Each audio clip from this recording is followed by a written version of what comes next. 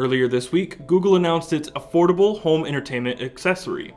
I'm Taylor Martin, this is Pocketnow, and this is Google Chromecast.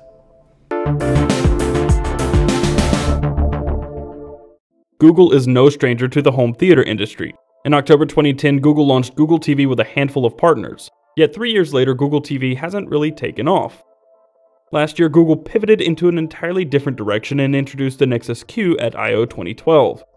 The Nexus Q is a central device that bridges the gap between the television and the devices we carry in our bags and pockets each day, our Android tablets and smartphones, and it was set for a quite hefty $300. After some backlash over the price, Google decided not to release the Nexus Q and to go back to the drawing board. 1 year later, enter the Nexus Q Part 2, Chromecast.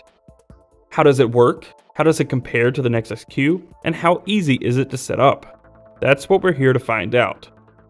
Instead of a big, heavy, overpriced orb with a built-in amp, Google went simple and cheap.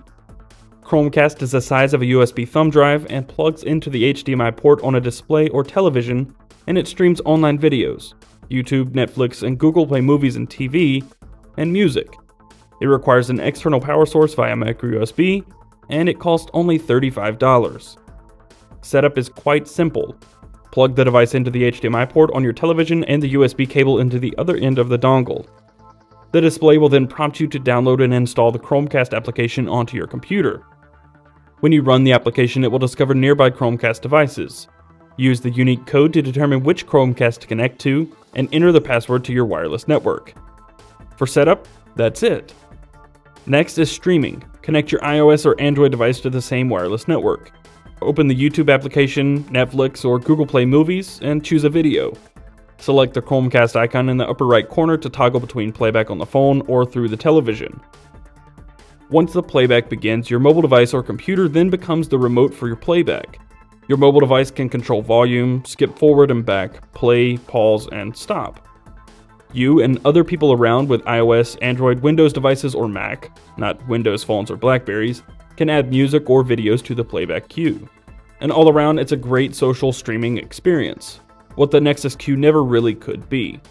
However, there are some caveats worth mentioning. Unlike similar devices, Chromecast does not allow you to stream local content from your devices, only online content. And you cannot mirror your device's screen to your television.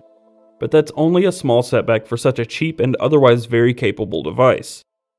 In our short time with Chromecast, we can honestly say it's been more reliable and easy to use than the Nexus Q ever was. Not to mention it fits in your pocket and travels unbelievably well.